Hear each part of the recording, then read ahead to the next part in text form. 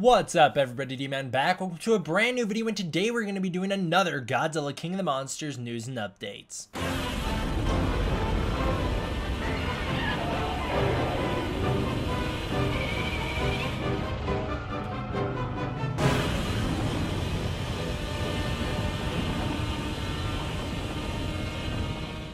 Chapter times in the description below. Skip to whichever story you want. All right, let's see what we got. We're going to start out here with some epic art. This first one comes to us from Christian on Twitter. This is his Godzilla vs. Biollante art. Pretty sweet. Kind of reminds me of that other famous Godzilla vs. Biollante 2014 art that floats around, so that's pretty cool. We also have one from Altier Andrew, who sent us his King of the Monsters picture. That's a fun one. Very nice hand-drawn. I really like what he did with Mothra. I think Mothra looks great in this picture. I think Mothra probably looks the best, but I like all of it. I think he did a good job on all of it. Next up, we have Adrian's Godzilla King of the Monsters poster. This one's a pretty cool one as well. I really like Rodan here. Godzilla looks pretty sweet too, but Rodan's probably my favorite one on this one. I think Rodan just looks awesome. But again, they all look great. I love the detail on the atomic breath too. That's really cool. Rand's King Ghidorah. This has been one that I've wanted to show off for a while. This one is so good. Not only is it just really good with the drawing, but the coloration here is amazing. Like his sculpting, I don't know, is that what you call it? What do you call it? His line work? I have no idea.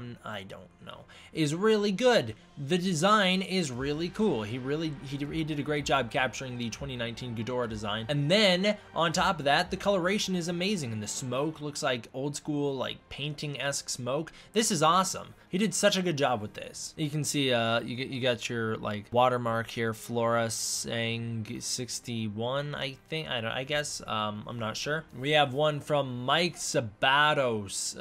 Sorry, I mispronounced your name. This one is really good. Like, this is amazing. This is a Godzilla 2014 attacking a factory. I'm not sure how long this artwork has existed, but it looks amazing. A very menacing, very huge Godzilla here in the background. That's like Godzilla Earth proportions right there. That is scary. I love that. I love that imagery. That'd be great to see in a movie. We have a set from Pigeon OC. I think that's how you say their name. This is their Mothra set. I did show off their initial Mothra drawing before, but they followed it up with one of Mothra flapping her wings down with lightning striking around her. Then they just put out a whole heckin' set. They have Mothra shooting lightning out of her wings, Mothra flying, and then a flaming Mothra, which just looks awesome. I do not know how people are this talented. It's so cool. Speaking of really cool talent, let's show off what is definitely the most detailed fan sculpture I have ever seen for King of the Monsters. This is amazing. It's a Godzilla vs. King Ghidorah statue. It looks really cool. The way they painted it's really cool.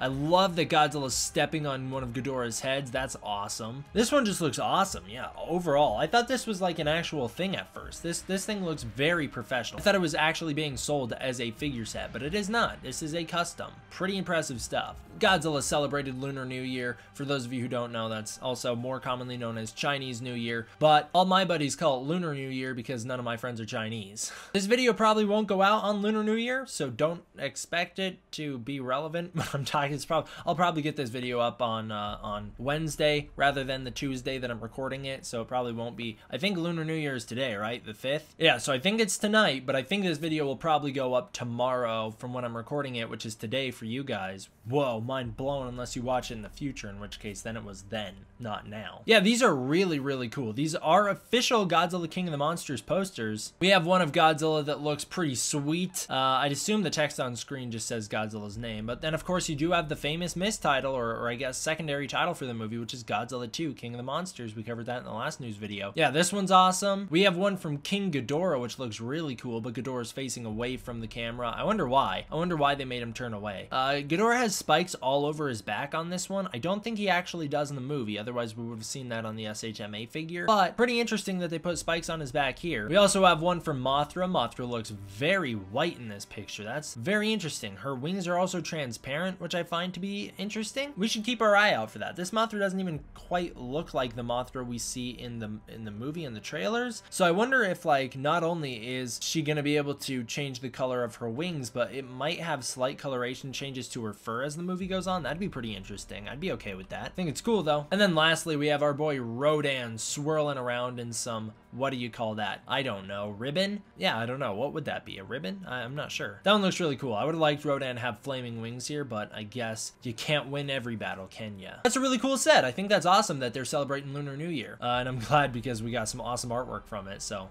nice. We have a small figure announcement here. I'm not sure what these are, but there's like Japanese, I think these are like vending machine toys. Like the kinds that you get in your King Supers at the front aisle. They're your little Godzilla toys, but they're like a mystery egg, I think. I think that's what they are. But they have announced a whole new set, including Godzilla 1954, Shin Godzilla, Godzilla 2019, which is, we all know, the 2014 design with new dorsal fins, and then King Ghidorah, which looks awesome. That King Ghidorah looks good for the type of figure it is, I guess you could say. I'm wondering what these spikes are by his feet. That's pretty interesting. I think it's just rocks. But that's all we got for that. Just some tiny figure news. Next up, we have a picture of WonderFest's 2019. Yeah, WonderFest 2019. What would this be? Winter Summerfest 2019? I don't know. We have our first look at the monarch symbol for the new WonderFest. It's just going to be used for advertising. WonderFest is coming up in a few weeks. It'll be a big toy fair where they're going to have lots of reveals. Pretty cool logo. Got some interesting Godzilla art in the middle here. I'd like to see that art fully done without the monarch logo on top of it. That'd be pretty interesting to see what that looks like. And in the same vein as WonderFest, there is a toy fair in about 2 weeks, or just under 2 weeks, so get excited for that. We're expecting some reveals from NECA there. I think they're probably going to debut Godzilla and Mothra there for 2019. I'm not sure if they're going to announce Rodan and King Ghidorah there, or if they are just like going to keep pretending that they're not going to do it. I'm certain that they'll do Rodan and King Ghidorah. I feel like at this point, why would you not, you know? So I feel like they'll probably do it, but I'm not sure. I'm not 100% certain on that, but I'm pretty sure we will get more than likely a reveal of Mothra and Godzilla there. I think they have confirmed that, so I'm excited for that. But yeah, keep an eye out for that. That's under 2 weeks away from now, so we'll have something to talk about then. All right, guys, the last news we're going to cover for the episode is an interview, or it's not really an interview. It's more of a podcast, a live podcast done between Shea Jackson Jr., who plays Barnes in Godzilla King of the Monsters, and my friend Chris from Toho Kingdom. This was hosted on Gormoru Island. It was a pretty fun stream. I wasn't able to tune in live. I was busy doing things, but I watched it, the full thing, and I'll break down some of the things that they talked about. In the beginning, Shea mentions how he loves Gigan, which is awesome. He does know a lot about Godzilla, which surprised me. He was able to talk quite a bit about what years certain movies came out. He was able to talk about Final Wars. So I don't think he's one of those phonies that's just like, oh, I like the character, when they've never seen one of the films. I genuinely believe that this is a Godzilla fan, which makes me very happy that we have Godzilla fans who worked on King of the Monsters. I mean, I already knew we did. We had Alan Maxson and Jason Lyles and everyone else, and Michael Dougherty, who obviously were Godzilla fans, but it just makes me happy to know that we have even more. It makes me happy to know that this movie was made by fans. He loves Gigan. He also then went on to say that the final battle in this movie will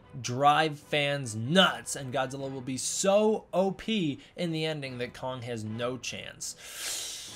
Oh, I don't know. I don't know, guys. You guys know, on this channel, you guys have probably figured out by now, I want Kong to win, but I don't think he's going to be able to. It just seems unrealistic. Godzilla is so incredibly strong in this new movie, it would seem. Kong is going to have to bring it. He is going to really have to show some intelligence in order to beat Godzilla. Then Shea Jackson Jr. said he might be at G-Fest. Once he found out what the convention was, he said he wanted to go. You know, it's not confirmed, but it'd be cool if he went. Then he said he's not a huge fan of the goofy Showa Godzilla movies. He says he doesn't like it when Godzilla jumps around. But hey, don't bag on my Showa Godzilla, okay? The Millennium Godzilla did it too. Don't forget. Don't forget. I never will forget what happened in Godzilla vs. Megaguirus.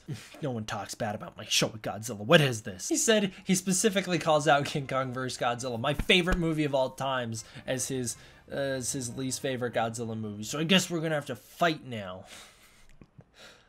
Oh, what a fight that'd be. That guy could kill me in an instant.